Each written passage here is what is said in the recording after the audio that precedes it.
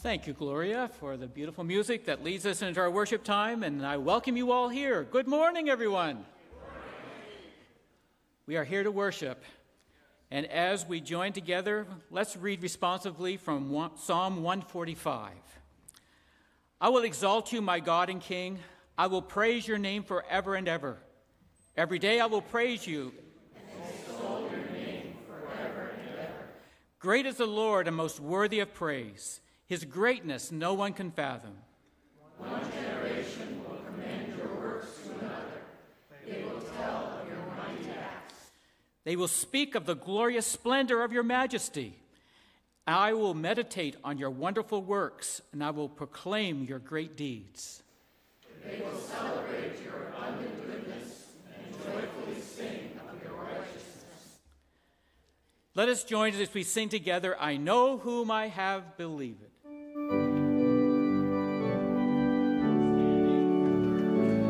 Let us stand.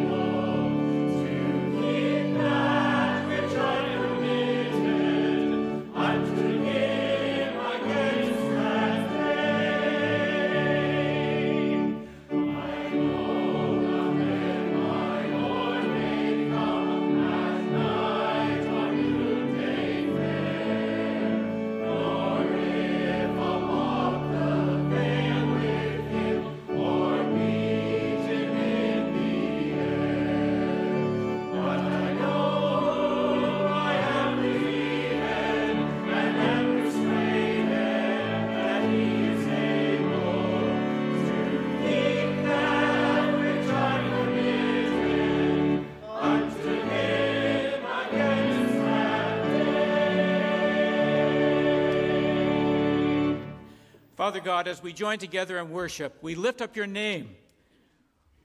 You have shown yourself to us. We see you in creation. We see you in the cross. We see you in the empty tomb. We see you by your Spirit in our lives. And we come here today, Father, to worship you and to honor you for your blessings, for your gift, and for your grace that you have bestowed on us. We honor you with our lives. May all that we think, all that we say, all that we do in this time and going forward bring praise to your name. We pray in Jesus' name. Amen.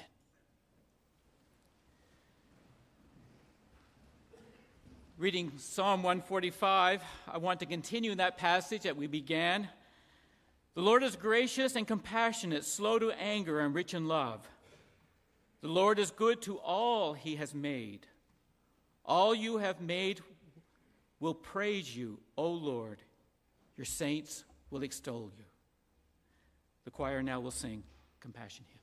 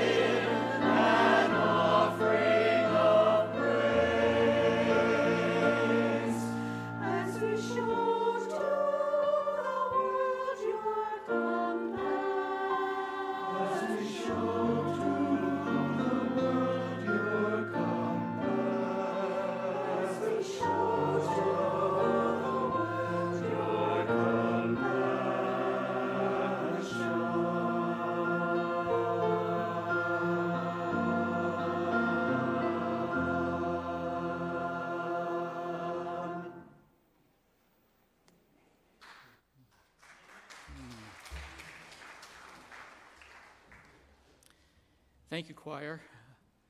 That was an anthem, a prayer,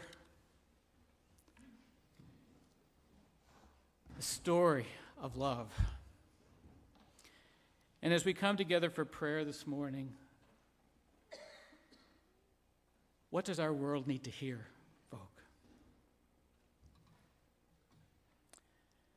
They need to know that God loves them and his compassion for them is unending.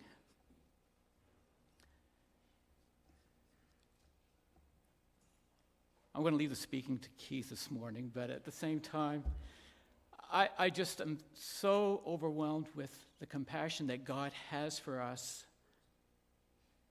And there are so many times that we just feel, oh, you can't love me that much. I'm not worthy of that kind of love. But then we have to stop ourselves and say, am I telling God what to do?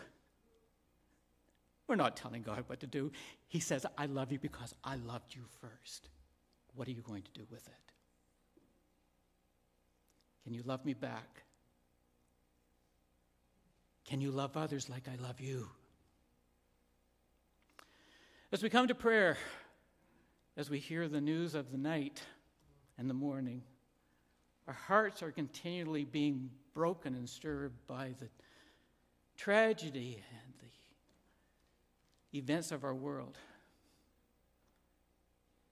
And on a personal level, I know the stories that are going on here in people's lives, the hurt, the pain, the struggle. God knows all about it, and he says, I'm here. Let's just come into his presence as we remind ourselves that he's here to meet us where we're at. Let us pray. Father God, thank you for who you are. We are awed by your majesty, blinded by your glory, and overwhelmed with your compassion. Father, you have touched our world with a light that cannot be hidden. We thank you, Father, for making your light known to those who are willing to take your word and to trust you. And our prayer, Father, is that we will be continuing to follow after you as we see your love in our lives and turn that love around and express it to those around us as we meet people where they're at, in their pain, in their struggle, in their joy, their success. But we come to you knowing, Father, that you are the one that is fulfilling and working out your plan around us. Difficult for us to comprehend and understand, but Father, you know the big picture. You know what you have in order. And our prayer, Father, is that as you have called us to live lives of peace, may we pray for that peace in this world. That you will speak into the hearts and lives of those that are in control of nations,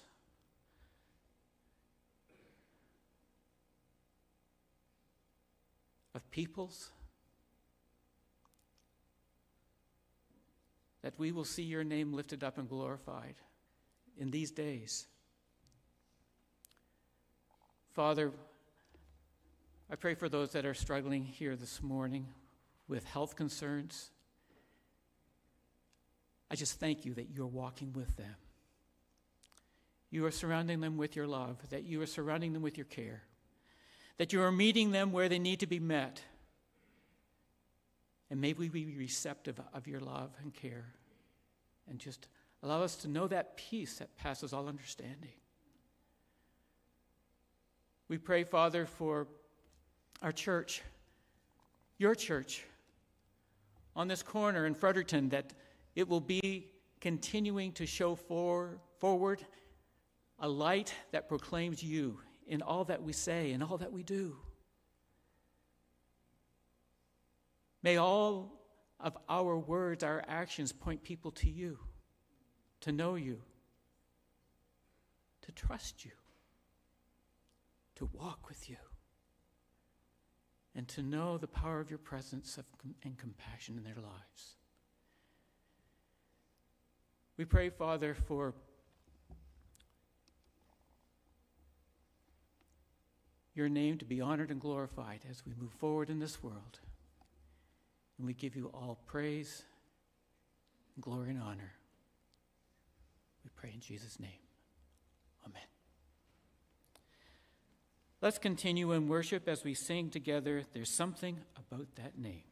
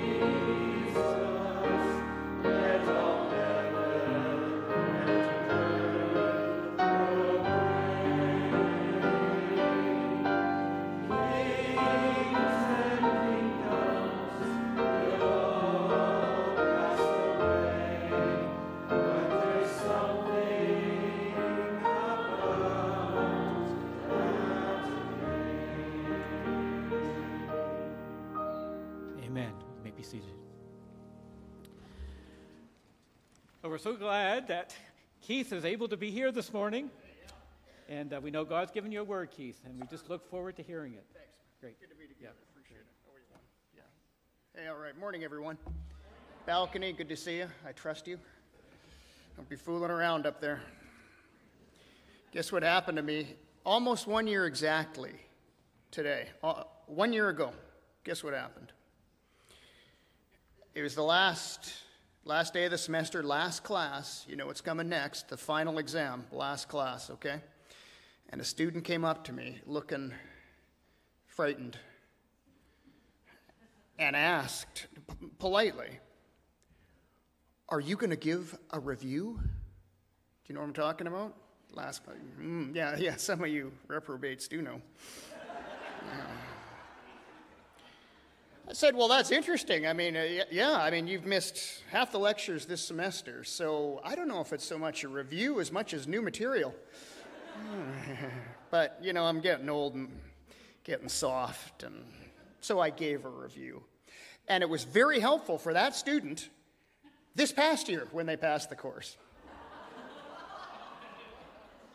If you're not laughing, you need to, put down your device and dial in, because in that same spirit of generosity, we're going to have a review this morning. 2 weeks ago, it was Easter, and Mark chapter 12 seems to me to provide an amazing review of the Easter season, so that's where I would invite you to turn right now. However, just before we get to a parable about a vineyard this morning in Mark 12, it's going to be an amazing moment. It happens between Palm Sunday and Easter, Good Friday, Easter weekend. It'll be remarkable. So turn there, Mark 12. But just before, we're going to have a look at a couple of lyrics that are found in Isaiah chapter 5. What we're going to suggest is this actually provides the backstory to Mark 12. I'm maybe going to get Martine or Elaine, or can't see without a certain pair of glasses. That's how old I am. But I assume there's somebody up there that can flash on Isaiah chapter 5 for us. And I want you to picture a poet on the street who's hired a band and is singing these lyrics in the first part of Isaiah 5. Listen, because the prophet declares, "I will sing for the one I love a song about his vineyard. My loved one had a vineyard on a fertile hillside. He dug it up, cleared it of stones, planted it with the choicest of vines. There he built a watchtower in it and cut out a winepress as well. And then, behold, looked for a crop of good grapes. But alas, it yielded only bad fruit." And at this point, the music stops from that hired band. And the prophet shoots straight and says, "Now, you dwellers in Jerusalem and you people of Judah, judge between me and my vineyard. What more could I have done for my vineyard than I have done for it? And when I looked for good grapes, why did it yield only bad, only sour, only awful tasting fruit?" Now, Isaiah 5, just a few things to consider about this passage. And first of all, you have to appreciate that Isaiah is considered one of the great Hall of Fame prophets in the Bible. I have to remind my students, those who attend lectures, that is, that prophets, they don't gaze into this crystal ball. They aren't these sort of fortune tellers or just predictors of the future as such. The vast majority are poets and songwriters, and they use their gifts of the imagination to be able to bring people back to God. And Isaiah is among the finest of these poets, and that's easy to prove, because as you scroll through the New Testament, there's dozens of quotes, allusions, and echoes to his vast prophetic repertoire. So prophets are artists, and there's this great diversity of personalities. Some, like Elijah, were rugged and lived in the outback. By contrast, Isaiah is more urbane and sophisticated. He's almost aristocratic in his bearing. And Isaiah lived during a period that was turbulent and full of challenges. The historian John Bright characterizes this era as one that is pampered, with a concern only for material possessions and pleasures, with a broken moral compass, and without much trust in God. And you get the sense as you look through the book of Isaiah that there's a looming judgment as the Assyrian army inexorably works its way toward the land of promise.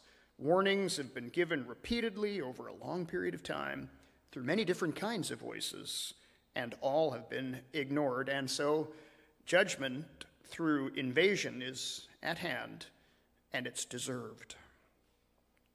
But through it all, God continues to reach out to this wayward people and keeps giving poets like Isaiah messages of repentance to deliver, even though the citizens don't have much intention of listening. The other day, a professor in another city was complaining to me about something, complaining to me about the low attention span in students these days. Can you imagine? Yeah. And saying it as though this was some kind of new thing. And I'm afraid not. Look at the early oracles in the book of Isaiah. Here's one of the greatest poets who's ever lived in the midst of ancient Jerusalem, and everybody just tunes him out. But he doesn't give up. And what does the poet do in chapter 5? Isaiah writes a song. He's trying to reach their hearts. And the central image in that song, as we heard, is a vineyard.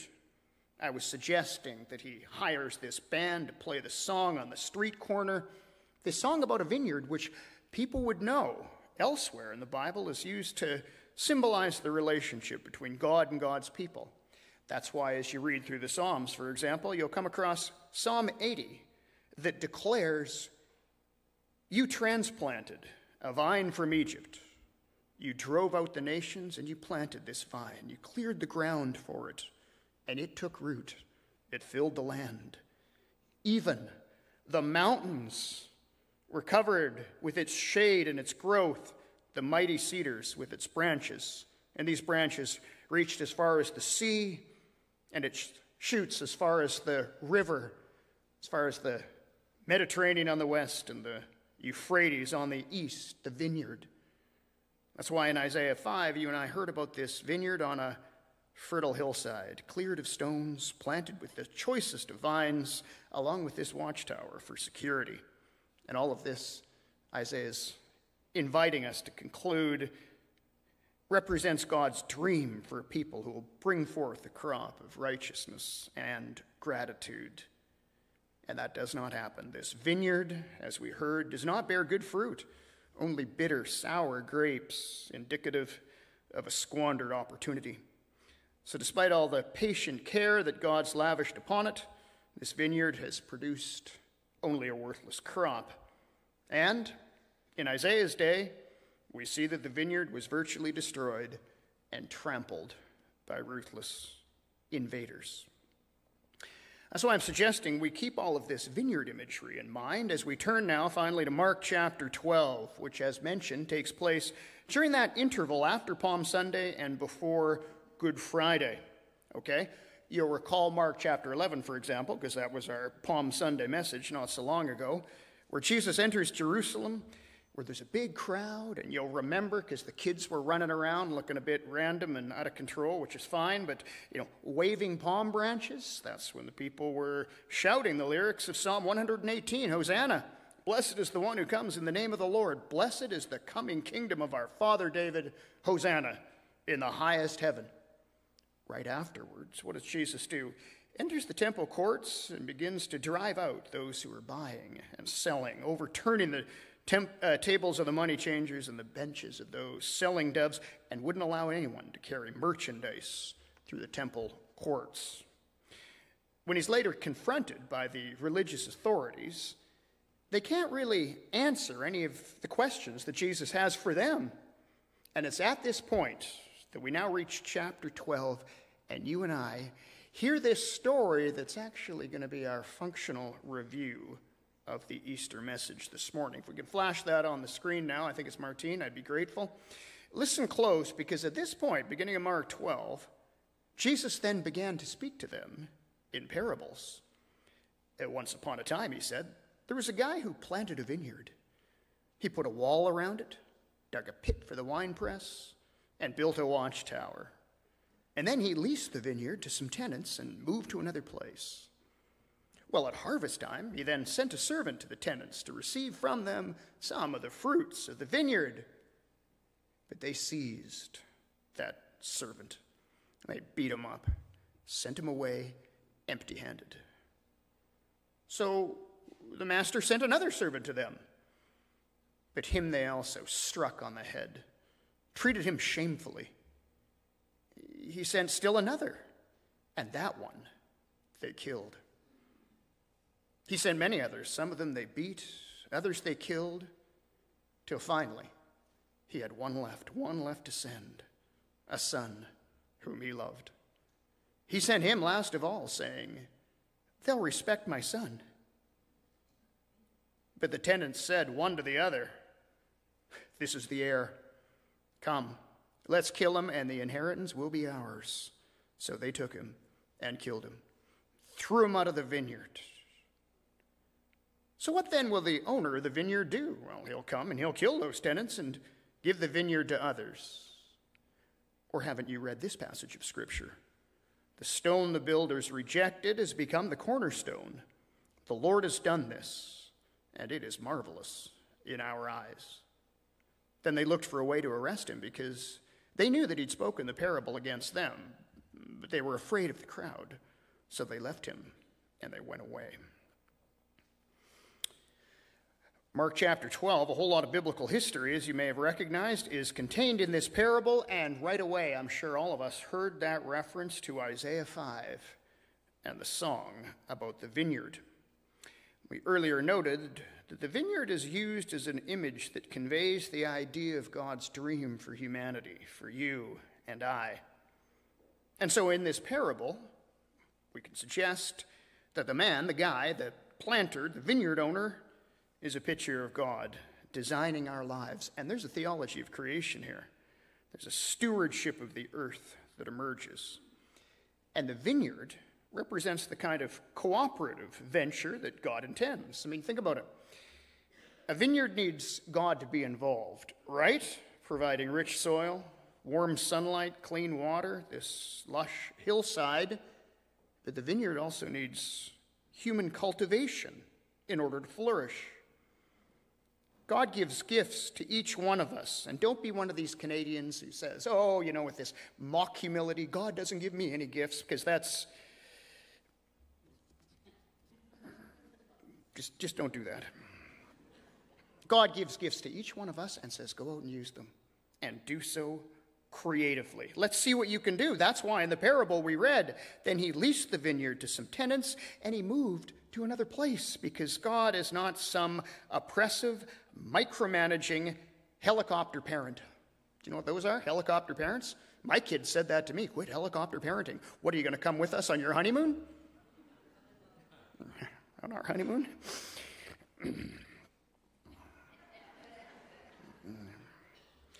You know, God says go for it, and together let's rejoice in what you produce. And that's why harvest time has such rich potential in verse 2 of our parable. At harvest time, what did he do? He sent a servant to the tenants to receive from them some of the fruit of the vineyard.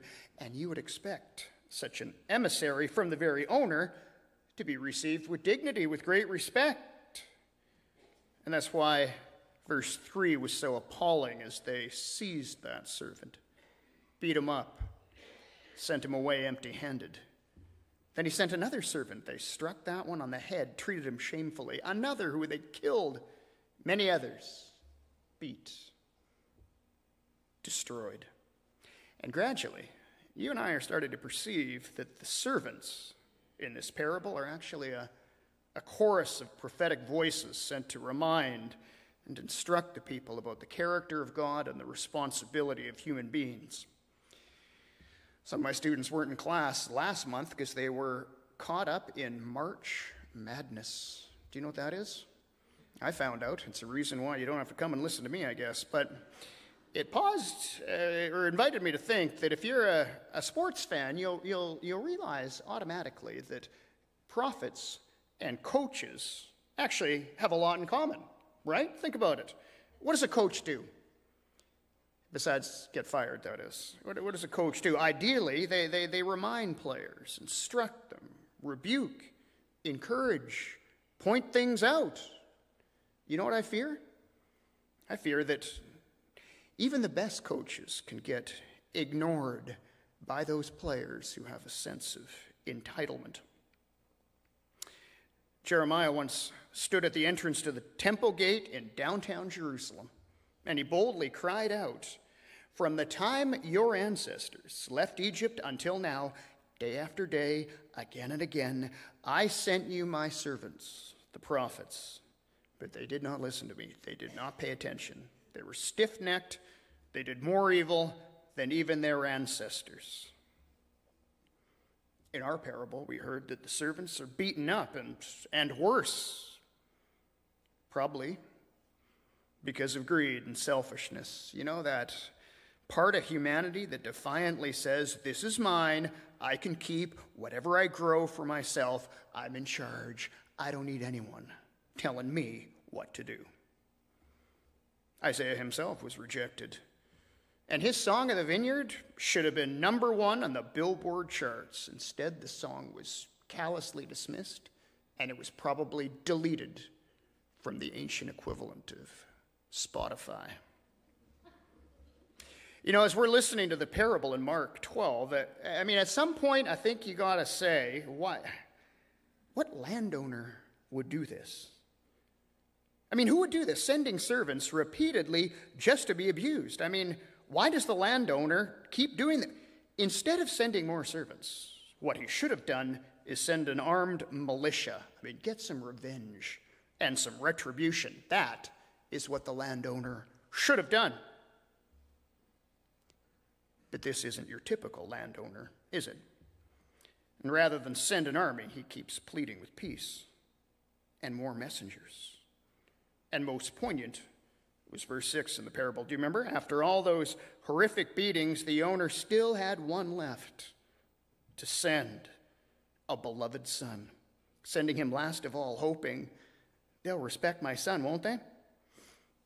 But they do not. They don't respect the son, and by some twisted logic, they convince themselves that this is a chance to seize the inheritance, and apparently unaware of how ridiculous their notion is, they kill the son in cold blood.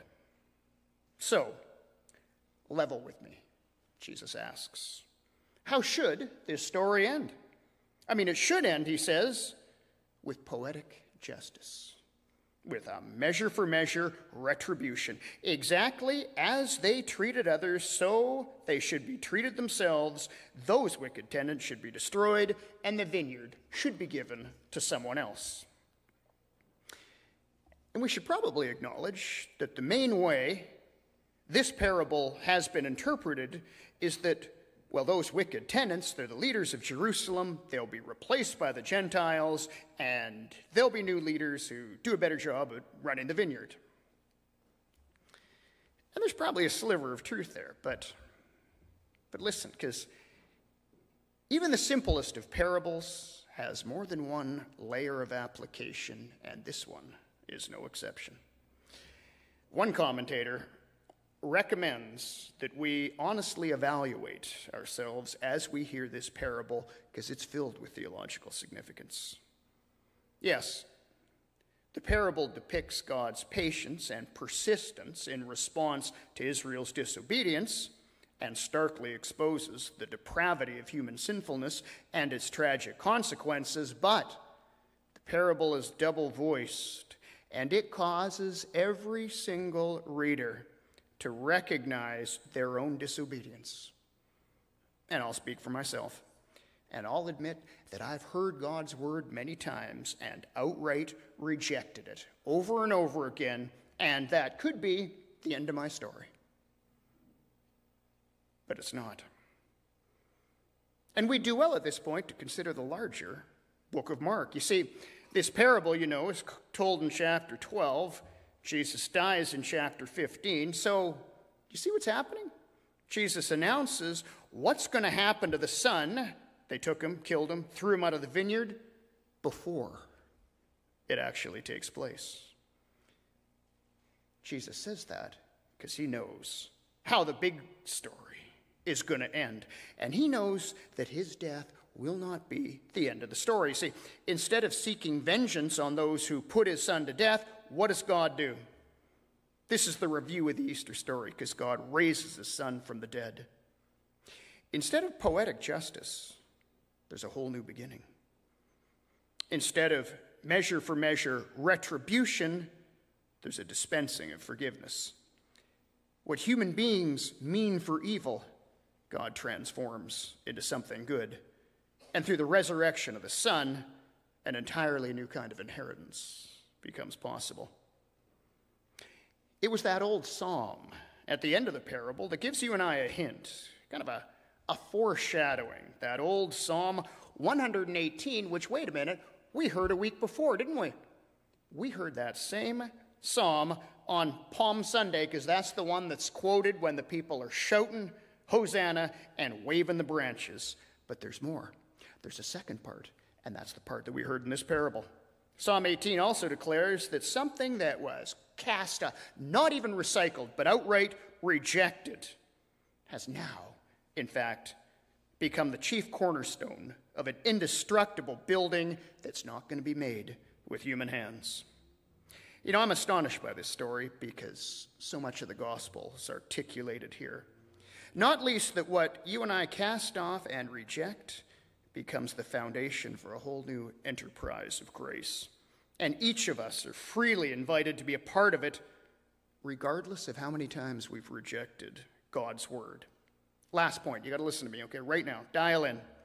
Because I want to know, who is it that's telling us this parable in Mark chapter 12? And you're right, if you're concluding, it's the Son himself. The very one who's willing to be taken and killed and thrown out of the vineyard. The very Son who is raised to life after saying, Father, forgive them. They have no idea what they're doing. That's the shocking hope of Easter that's worth reviewing and worth you and I celebrating again right now. We're going to continue in worship, but just before that, I want you to join me in prayer, okay? Just pause for a moment. If you're on YouTube, just for a moment. Because, Lord Jesus, you're the vine, and we're the branches. And you've promised that if we abide in you, we'll bear fruit, and it'll be fruit that remains. Our Father, we thank you for your word today. We confess that so often we resist and we reject the good things that you have for us. And yet still, you're reaching out to each one of us, even right now, through the power of your Holy Spirit. So give us the courage, give us the joy to respond and to do so in Jesus' name this morning. Amen. Amen.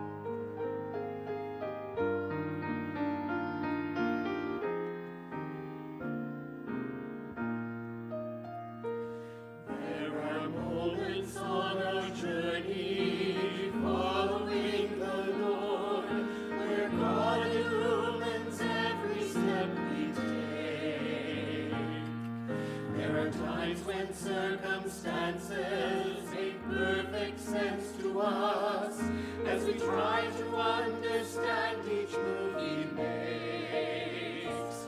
When the path grows deep and our questions have no answers, turn to him.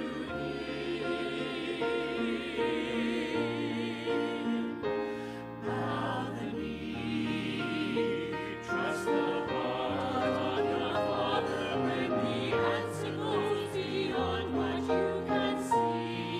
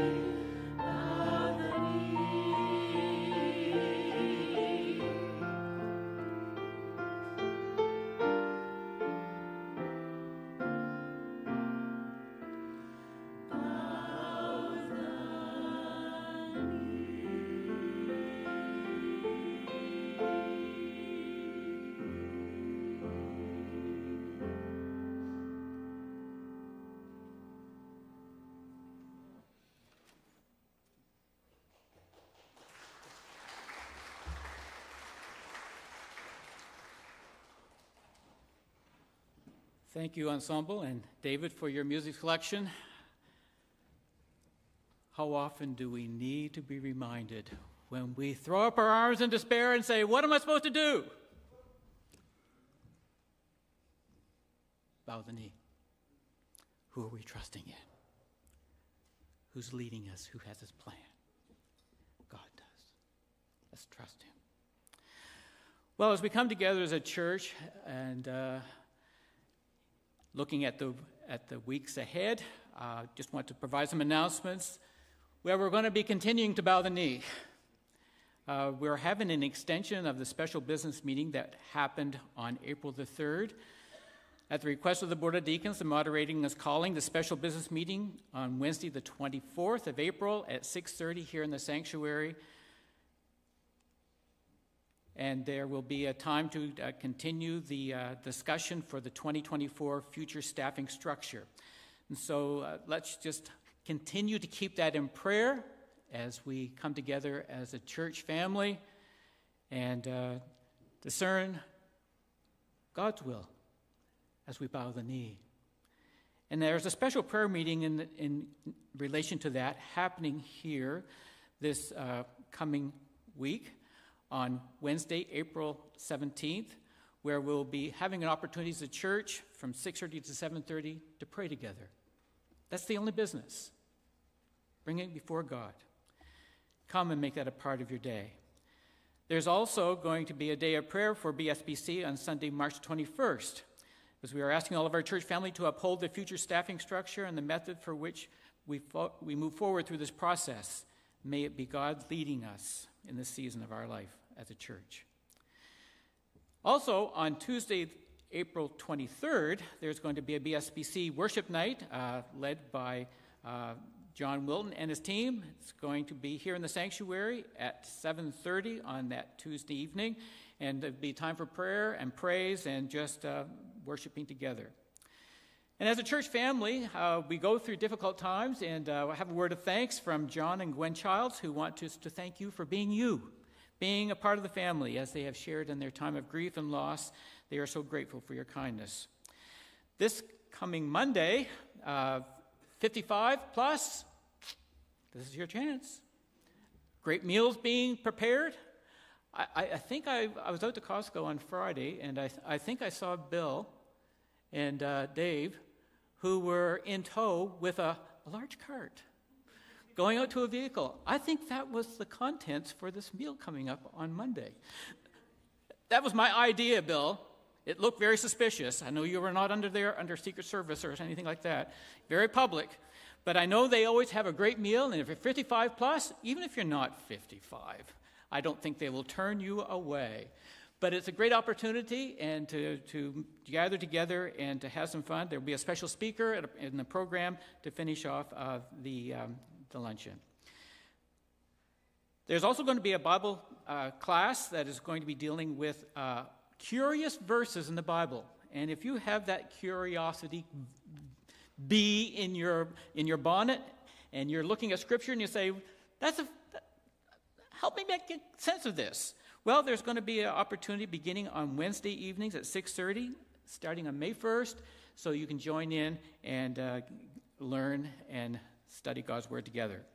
Another way you can help is muffin ministry. There is a need for 3 dozen muffins for the April 21st week. Each week, let me read this again. We require 3 dozen muffins on April 21st and each week in May and June. And this is from the Social Action Commission team that are actively involved in our street ministry, where they offer muffins to those that are out on the streets. Security volunteers are also being recruited here for our church facility. So if you're interested in being a part of that team, reach out to Dwight Caldwell, and he will be there to assist you and help you get set into the routine. There is an opportunity this summer for a student who can be working with the Next Gen Children and Youth Ministries. And if you're interested in being a part of the ministry here this summer, speak to Pastor Nikki, and she will give you the details. And the youth, well, tonight they're doing a youth group escape room. So I remember the first time I did an escape room. I'm glad I had some younger minds there with me. And they're going to have a blast. So let's just be praying for our youth as they join together in some fun and activity and build community. So with all of these things being said, what are we leaving with here this morning? It's all about Jesus. How much do you love him? Let's sing together. My Jesus, I love thee. I know thou art mine.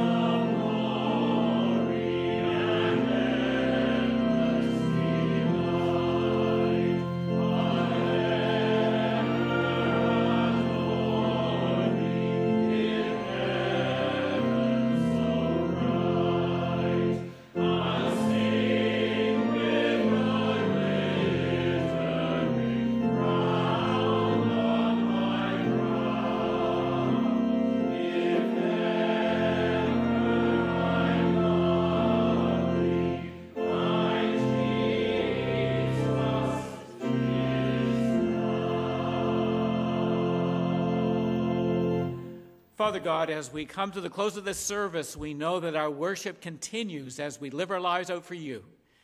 May we know your Spirit by his power, with his truth, with his courage, and with his boldness, speak and live out your word in ways that will show your love, show your compassion that you have shown to us, that they too may know you and walk with you.